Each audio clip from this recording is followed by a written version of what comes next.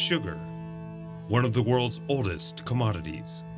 The first domestication of sugar, when the people of Papua New Guinea chewed it raw, date back to 8000 BCE. As the trade of sugar spread around the world, the processing and harvesting of it also circulated. Today, one of the biggest sugar-producing regions on the planet lies here in South Florida, in a lush agricultural region known as Muck City. I consider Big Sugar a blessing. They employ a lot of people. They're good for the soil. They're just good. Belglade, Pahokee, and Clewiston, Florida form the hub of the Glades sugar-producing region, which is the largest in the U.S., with more than 15 million tons of sugar flowing from these fields each year. I actually have a lot to thank that industry for. I'm a first-generation American. Both my parents are from Jamaica. My dad was one of those migrant workers who traveled back and forth from Jamaica, who before they had these harvester machines, used to cut the cane manually with cane knives. And so it got my family to America. But there's one aspect of the sugar business here that's not so sweet. Before harvesting, farmers typically set their fields ablaze, which reduces the cost of shipping and processing, a practice that started a heated debate. And this has been ongoing. Their burning practices have changed. I remember as a kid, they used to light the sugar cane on one side of the field and let it burn across. And it generated more debris and more smoke. Now what they do is they go around and burn the perimeter of the field, and it burns in and goes straight up, which then incinerates more of the vegetation. So you get a cleaner burn. So it's a story and a reason why they burn the sugar cane, either to make it sweeter or the machine can get in there easier. I don't know, but for years, it's caused a lot of respiratory problems for a lot of people. The cane fields are a blessing to many, they're a curse to others.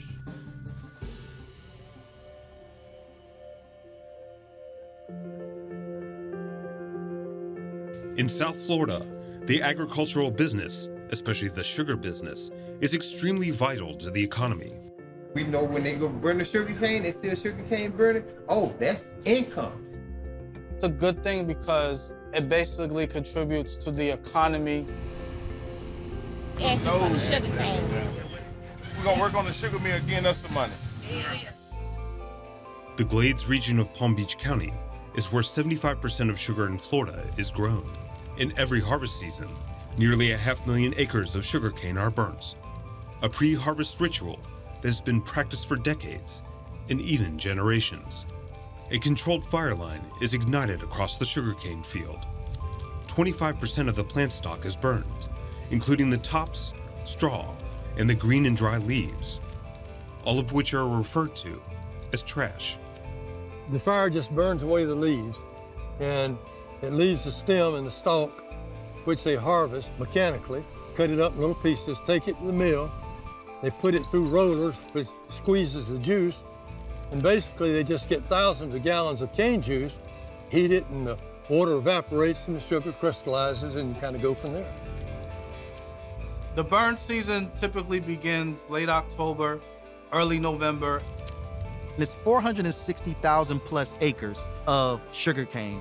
So it takes them a while to burn and harvest all those cane fields. This is indicative to the Glades area. When you ride through the Glades on the highway or just a street, back in the horizon, bushes and trees way back in the back, and you're gonna see a cane perch burning somewhere. There are benefits to burning. The burn kills microorganisms and eliminates the trash, both of which contribute to the richness of the dark soil, known as the muck. This black ash is largely potash, and it's a very important part of fruits and vegetables. It is the source of fertilizer, but it goes into the atmosphere, and wherever the wind is blowing, eventually it falls. One of the things about the harvest season here in the sugarcane country is they burn every day, Monday through Sunday, so there's no days off. So black snow during burn season here in the muck is as snow is in Antarctica. It's crazy because they're like these nice sized particle pieces that are just slowly falling down on your persons, on your property. It's not like it's a long period of time, but when it does happen, it's very prevalent. It could be as long as an inch or two long, and it gets on your clothes. When the black smoke rises from the burning sugarcane, it releases a myriad of hazardous compounds, including formaldehyde, carbon monoxide, and ammonia, which can result in respiratory distress, causing concerns from the communities to grow and raising a debate to adjust or change these ongoing burning practices. We get this black ash that falls down in pieces, and since we don't get regular snow, that's what we call Pahokee snow. You can see it on either side of the road. You can feel it because elements of the suit will actually permeate to your car. You kind of feel in your clothes a little bit. It has a major effect on anybody who comes in contact with the muck. They've been dropping that ash on me personally for 53 years. I don't think it's healthy, to be honest with you. I can cut out breathing ash for 53 years and something not be wrong with you. Come on, man.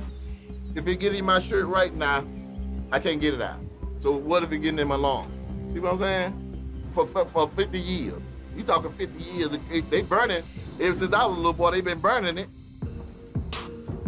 Steve Messam is a local activist trying to convince the sugar companies to transition from burning the sugar cane into green harvesting.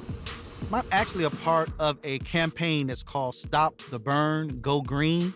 It's a very educational campaign about this green harvest approach that can help from an economic standpoint. People are having all of these health issues, and something has to give.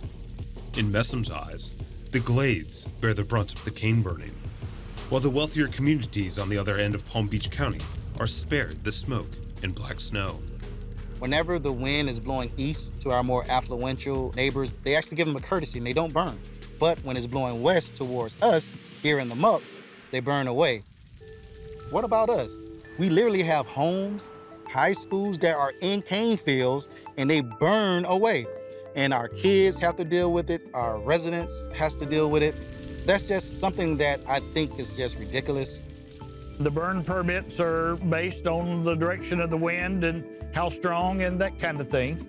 To put this in perspective, during the harvesting season, every morning during the season when growers apply for permits, if the wind would be projected to carry that smoke and ash towards the more affluent communities of eastern Palm Beach County, then a permit would be denied that day. However, when the winds would carry the smoke and ash towards the glades communities in the Everglades agricultural area, then the growers can burn away with otherwise minimal regulations or protections put in place. The sugar industry maintains that burning supports local jobs. Messam and his fellow advocates point to no-burn green harvesting, which, in addition to keeping people employed in the fields, can turn the previously burned-off leaves into biomass for making paper cups and plates. There are some things moving in the right direction. We just gotta continue to educate, continue to advocate. We're not trying to take away jobs. No, we're actually talking about a win-win situation. Why not just go completely green harvest, use the leaves for mulch, use it for biofuel and biochar and other things to create more industry, which will be an added benefit to your bottom line, and it also will help this community with our unemployment rate, now giving them more consistent long-term jobs. But across generations in the Glades, there are many who see the Stop the Burn campaign as a threat to local livelihoods. The sugar industry has been deliberately maligned by certain groups that have their own political agenda with the sugar industry. We just happen to be caught in the middle. And a lot of people are successful in the Glades because of those burns, as some people would say. So it hadn't affected me or anybody in my family. Let's not underestimate the importance of agriculture in Palm Beach County. You need this, because without agriculture, we don't have a lot of the amenities that you see here on the coast without the agriculture and the muck.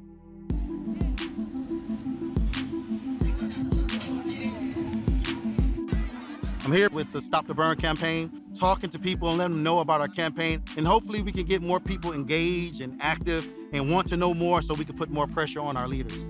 We don't want no smoke. We don't want no sugarcane smoke. Do you guys have any kids who got like asthma? I have Yep. Yes. Does it flare up when they start burning and stuff? Yes. Yep. That's it. And I have asthma myself. You got asthma. I have asthma. We're not trying to shut them down. We just want them to be good neighbors. We'll love for you guys to maybe stop by one Tuesday. We meet. We got different events that we try to inform the community. I definitely would stop by. In addition to community outreach, the Stop the Burn campaign has continued to share their message with local leaders, hoping to inspire change and to advocate the alternative benefits of green harvesting. Think of it having a neighbor next to you who comes over to your property line and dumps over trash in your yard and then expects for you to pay for it out of your own dime. Well, that is what the Glaze community has been experienced with this archaic practice of pre-harvest burning. And we're asking that the sugar industry be better neighbors by stopping the burning and going green harvest. One of the things we do to try to inform the community, as well as our local and political leaders, is we hold press conferences to talk about our campaign and to really kind of put a little bit more pressure on our leaders to take a stand and either choose a side as far as, what do you think our community needs that's going to help our community better? We are confident that the more people know about this issue, that the more pressure there'll be on the industry to do the right thing. Talk about our recent data that we have about green harvesting in other countries and even the state of Louisiana that's practicing this practice now, is creating more jobs. And why not us? Now, why not we can't pressure the sugar industry to become better neighbors for us?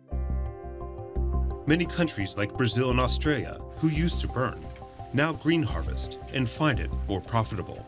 Where green harvesting is carried out, not only is the sugarcane not burnt, but the trash is utilized as a soil strengthening mulch, in addition to also being utilized to create electricity and various biofuels and other products as well. This is definitely something that we've been trying to spread awareness about. People need to come to the table and talk about how we need to do this, because we got causes on both sides. We don't want to get sick from all the smoke and say, well, it's cheaper and easier for us to burn.